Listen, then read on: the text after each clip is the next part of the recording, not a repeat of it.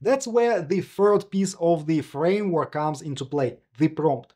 You see, many users give AI too little context, leading to generic results that don't help in the real world.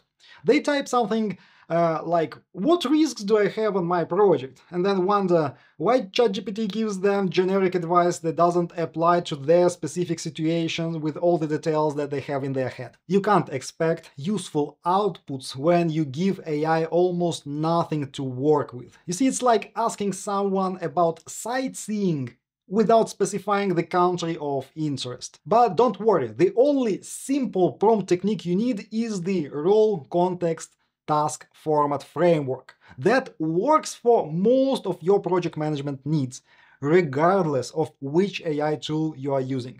So let's break it down with some examples. Role tells AI what expert perspective to take. Telling AI to act as an expert narrows down its output to your needs. And the two roles you'll use most often are: you're an experienced IT project manager, or you're a world-class business analyst. Then describe the context. The more specific you are, the better output you get. For example, I'm managing a software development project with Scrum. I lead 6 engineers. We have just started a sprint, and customer have asked to adjust the requirements.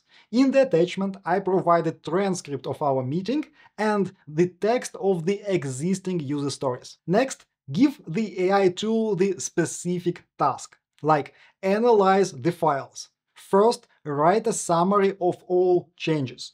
Second, update the existing user stories to include the new requirements. Third, create additional user stories if needed. Format specifies how you want to get the answer. And don't leave it to AI to decide, it can't read your mind.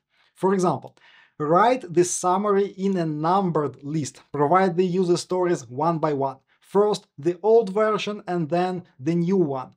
Ensure that all user stories follow the same format we had initially. Once you get into a habit of writing good prompts, you have mastered 80% of all AI tools. Because a prompt is a starting point for everything today.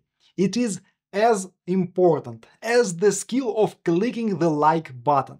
Please show your skills right now, thank you in advance. But jokes aside, good prompts that provide consistent results may be 1 or 2 pages long.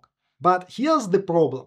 Writing detailed prompts every time becomes its own time sink. That's precisely why most project managers fail to get productivity benefits